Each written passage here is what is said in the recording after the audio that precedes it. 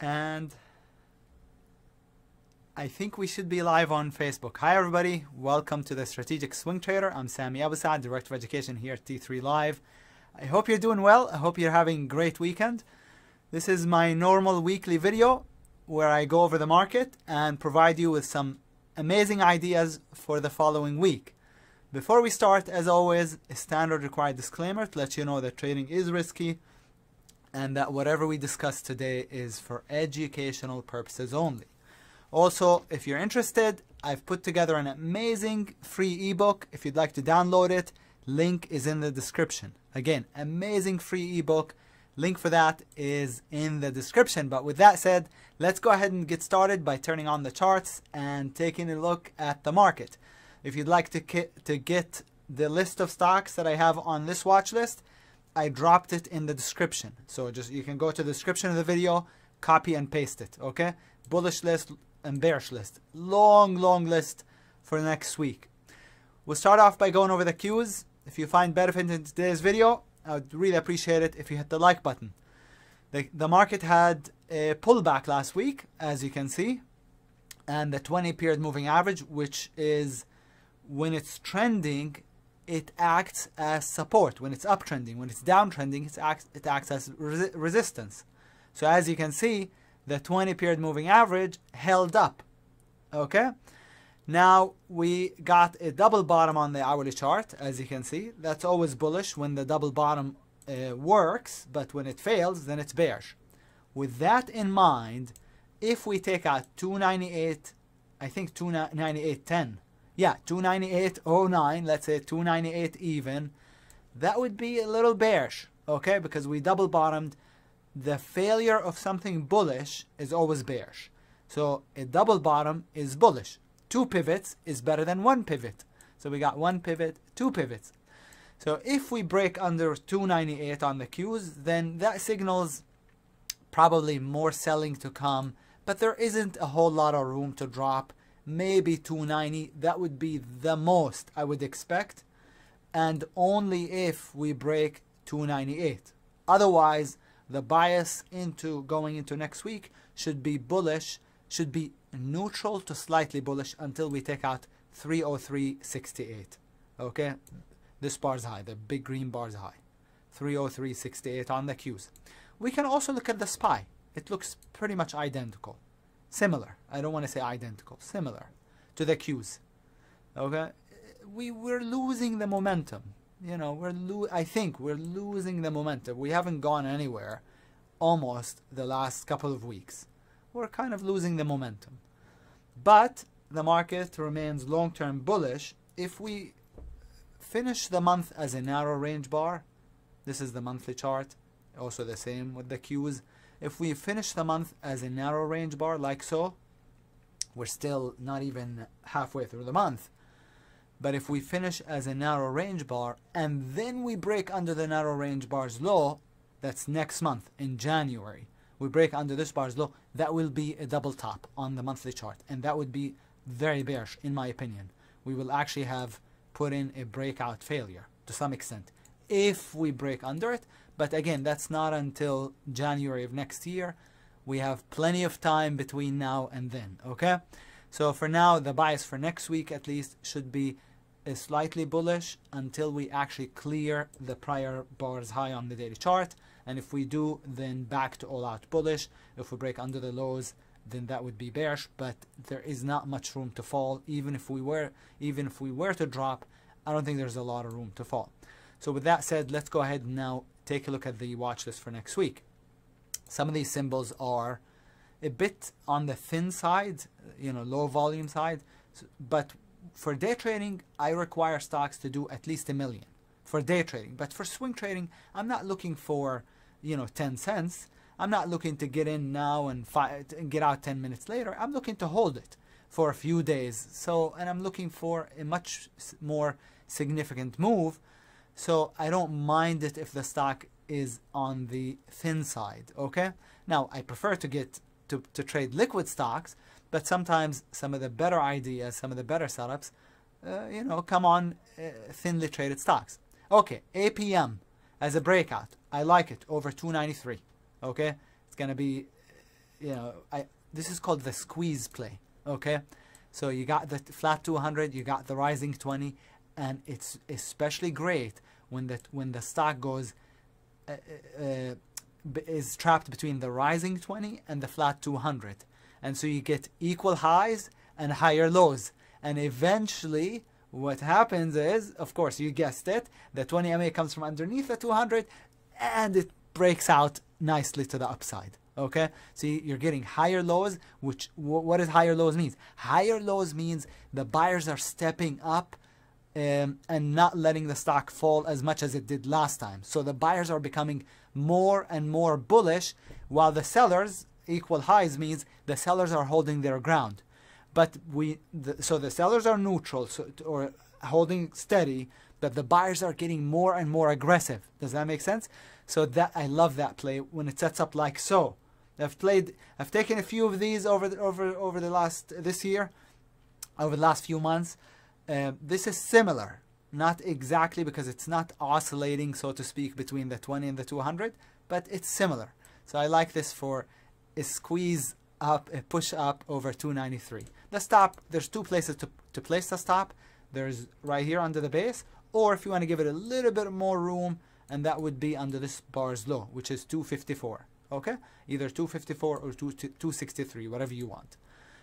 If you're a subscriber to the Strategic Swing Trader newsletter, I've already picked the plays. I'm not going to take all of these, obviously, but I've picked the plays for us, for the newsletter. Log on to your T3 Live account, and you can access the newsletter or as is right now. Or feel free to wait until Monday at 8 a.m. East Coast time. It will hit your inbox before then. Okay? All right. Next on the list is AR. I regret not playing the AR. I called it as an idea only rather than an official play, as a long-term play. So if you look at the monthly chart, this is breaking out on the monthly time frame. AR is oil. I like it higher. Already broke out, but we have the 1, 2, 3 setup. 1, the igniting bar. Bar 2 is the resting bar. And if we get another big green bar on Monday, then that will trigger the 1, 2, 3 setup long. Over this bar's high, the entry would be over 536, so 537. 537 is good to go, and then the stop would be under the second bar's low, which is 493. Okay, I've done a separate video. I've actually done 2 or 3 videos on this pattern alone. The 1, 2, 3 continuation play is what it is called. It's in my YouTube playlist. The link for that is in the description. If you want to get my YouTube playlist, link for it is in the description. ASMB is a transition A breakout. So over the base, stop under this bar's low. It looks good. It's transitioning higher. I like it. ASMB. ATXI, similar. Maybe not as good, but it's also really, really thin. So over the base, stop under it and target around $5, maybe slightly more even, 550 on the ATXI. The FTIV is a base breakout, and then also the IPOE is similar.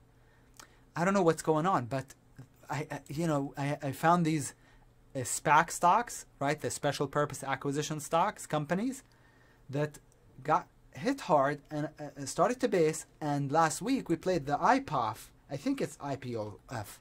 I had it on last week's newsletter. It got to target 1 in 1 day. Look at that.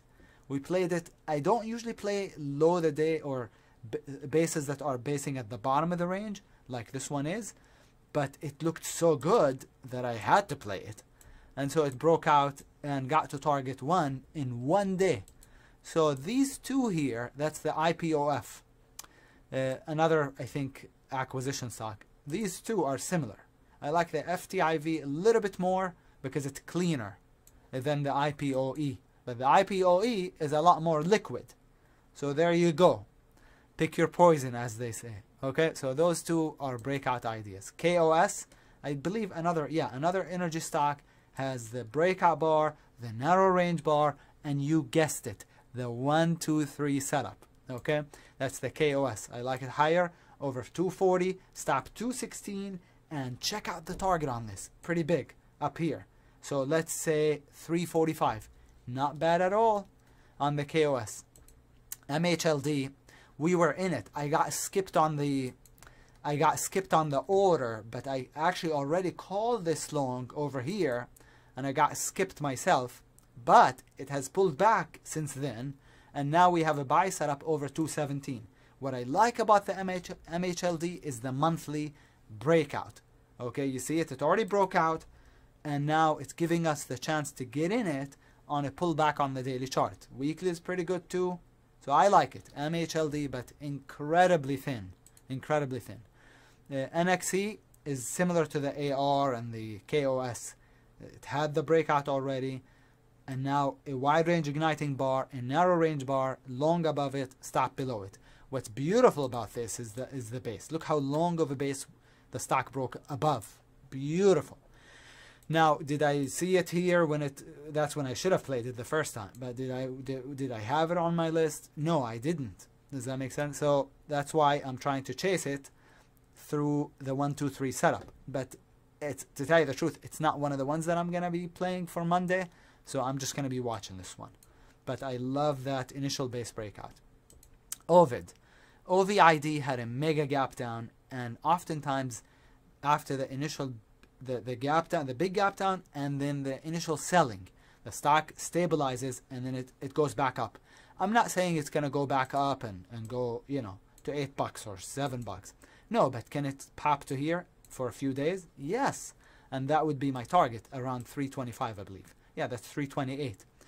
We played the CATB last week. That was the best play, I think, and I sent out an alert to trail it bar by bar on the intraday charts because it was up. I mean, it was up 100% maybe, some close to 100%, maybe not quite, but close, very close to 100%.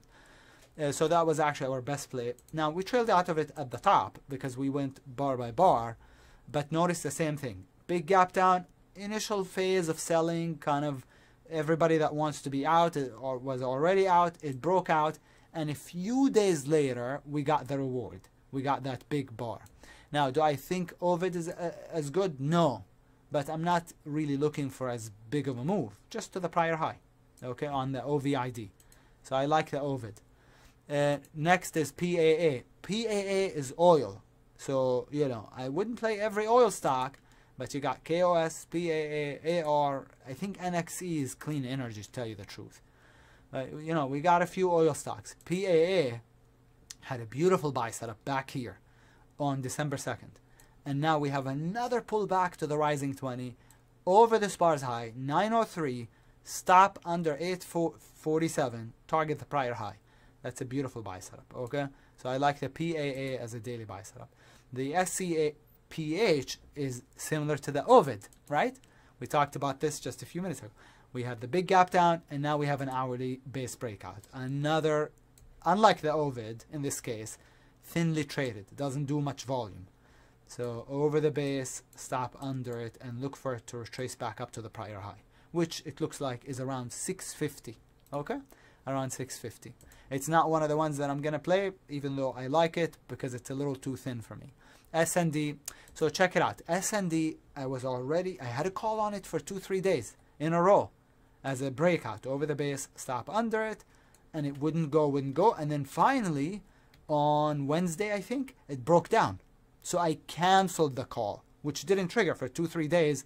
It was an open play, an open order for it, wouldn't trigger, and then it broke under the hourly base, and I said, okay, this is no good. So I canceled it, and the very next day it popped. Give me a break. So it broke out. Now I missed it. But now maybe I didn't, because I got the narrow range bar. Now this bar, unfortunately, is a little big. We like them when they're small, because when they're small, you get a tight stop. The tighter the stop, the more share size you can have. The higher the reward to risk. Okay? So it's a big stop, but I like the larger time frame on this. The monthly, breaking the long-term monthly downtrend. The weekly is breaking out. So I like it. Over this bar's high, stop under the low. Okay, on the SND. STSA is another one of those big gap downs, and it has a breakout. I already have a position in it, but half size. So I'm thinking about adding to it over 518. Okay, stop would be under 466. Looks good as an add, as an add or as a new position. if you're not in it at all. Last but not least is the ZAGG. I prefer to play breakouts that are at the 20. So this is a little bit away from the 20, as you can see. But I just want to show you this beautiful weekly chart. Check it out, guys. Isn't that a beauty? Beautiful. So the high of this bar is 425. The high of this bar is that's 416. So we already cleared it. So I just like that 1, 2, 3 a lot on the weekly chart. Okay. The daily is not as good, unfortunately. The monthly is not as good either because we're still in a downtrend. But I just love that weekly chart. So idea long over 425. Let's take a look at the hourly chart. I like to look at the hourly chart because the hourly chart tells me whether the stock is ready or not. And as you can see, it popped and based. So this is ready and it is above the 20. And so the entry over the base, stop is just under it. Got it? Beautiful. Love the weekly chart the most on the ZAGG. The bearish list, as I said, we have a long list this week. So I appreciate you sticking around with me until the end. We got BB, BlackBerry. Now BlackBerry had a huge gap up that got sold. I didn't think we would actually recover. I mean that the BlackBerry would go up as much, up this much, because this was highly bearish for it to gap up, generate, put in a big top and tail and get crushed. So the fact that it recovered as much as it did, I'm gonna stay away from it, shorting it. But it looks pretty interesting. Look at that hourly chart as a base breakdown right here under the base, stop just above it. So it looks interesting, but I'm a lot more picky when it comes to the shorts than I am the longs because the market is bullish. The market is, you know, you just fall in, so to speak. If the market is bullish, you want to be playing mostly long. If the market is bearish, you want to be playing mostly short.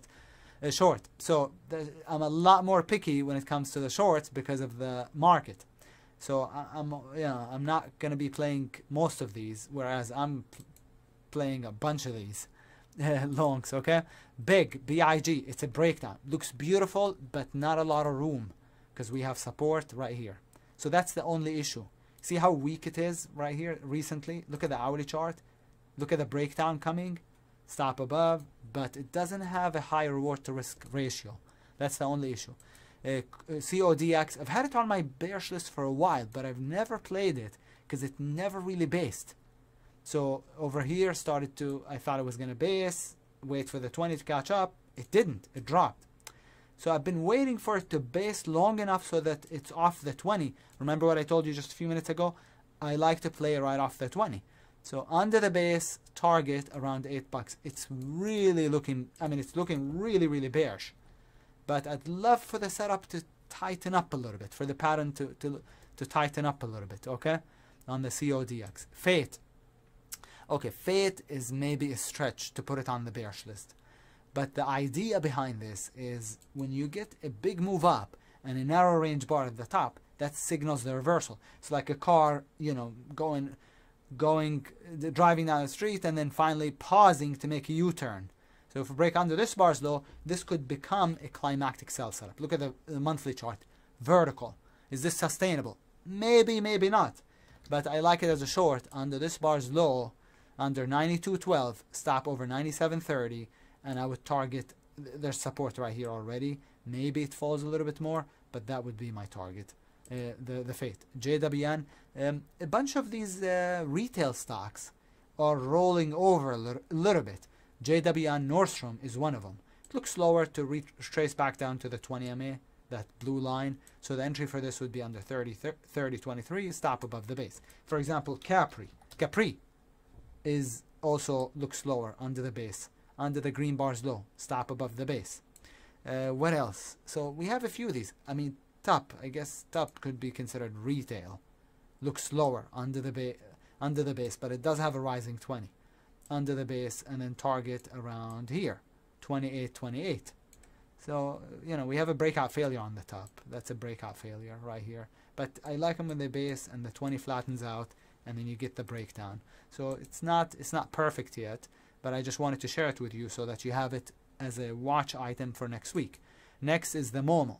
Tell me the MOMO doesn't look lower. You go ahead and tell me. Look at this bear.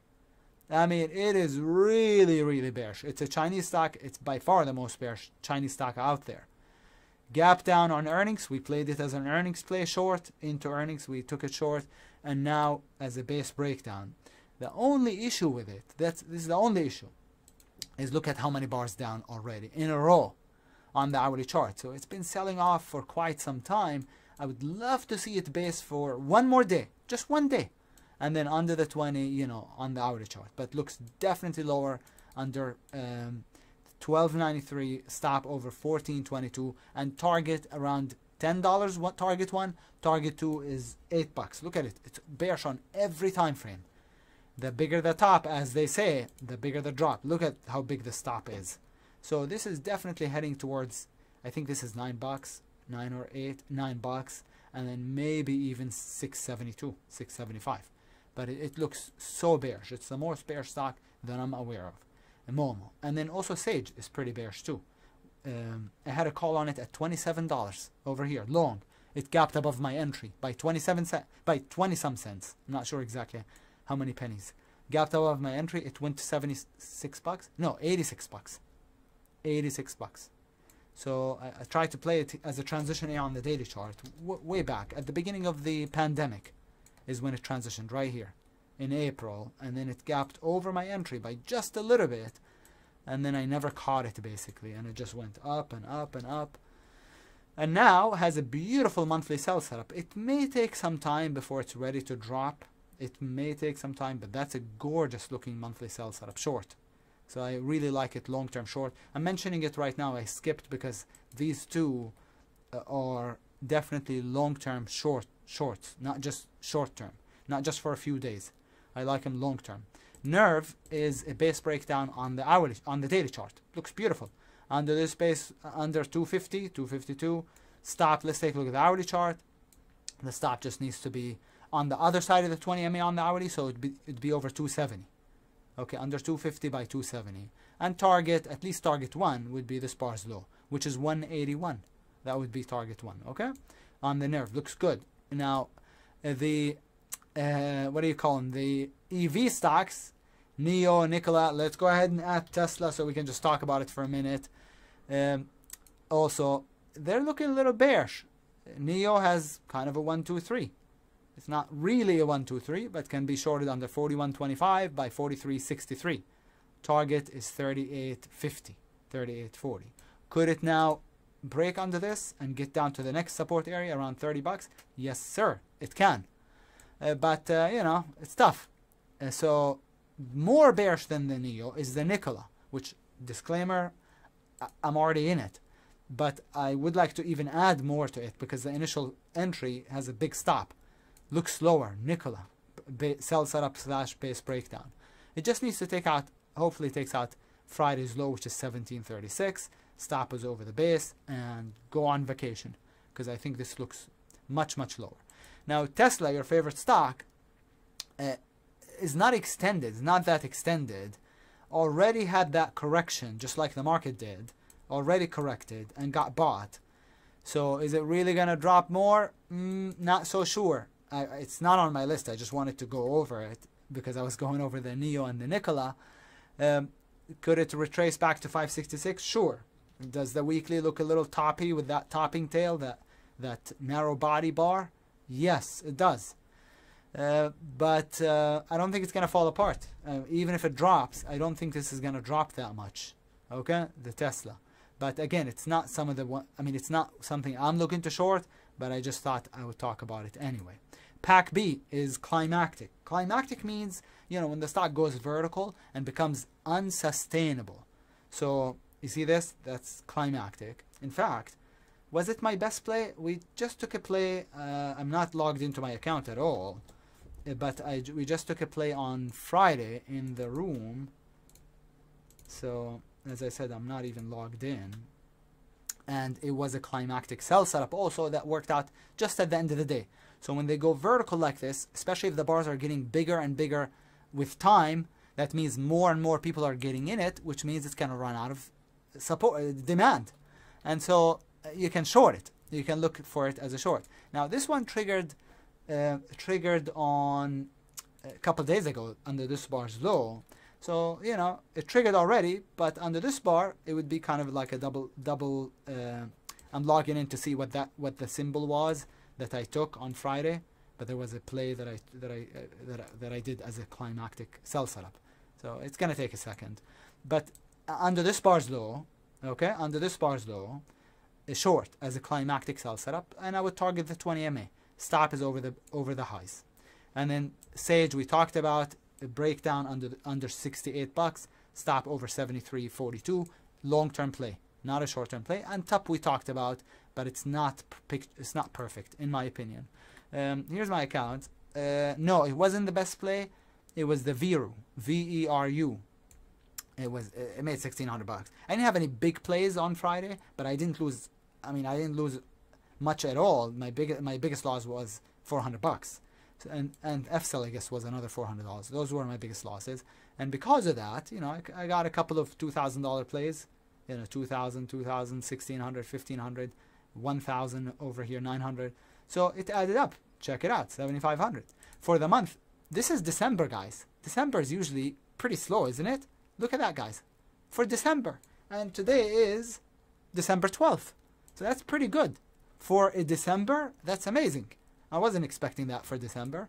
And then for the year to date, well, you can see it right here. Year to date is, you know, closing in on $1 million. But I only opened this account in March. If I had opened it in January, I was trading other accounts in January and February, and even up until March 9th. If I had opened it in January, I would probably already be at $1 million. But this is, you know, I opened it in mid-March, almost March 9th is when I started trading it. But at any rate, what was I going to tell you? So, I was going to tell you something else. I forgot. At any rate, I hope you enjoyed today's video, since I forgot what I was going to say. I hope you enjoyed today's video. If you did, and you stuck with me until now, stuck around till now, I would really appreciate it if you hit the like button. Okay? And if you have any questions, reach out to customer service, info@t3live.com. Again, info@t3live.com. I hope you have a great rest of the weekend. Hope you have a great trading week next week, and I will talk to you soon. Take care, everybody. Ciao.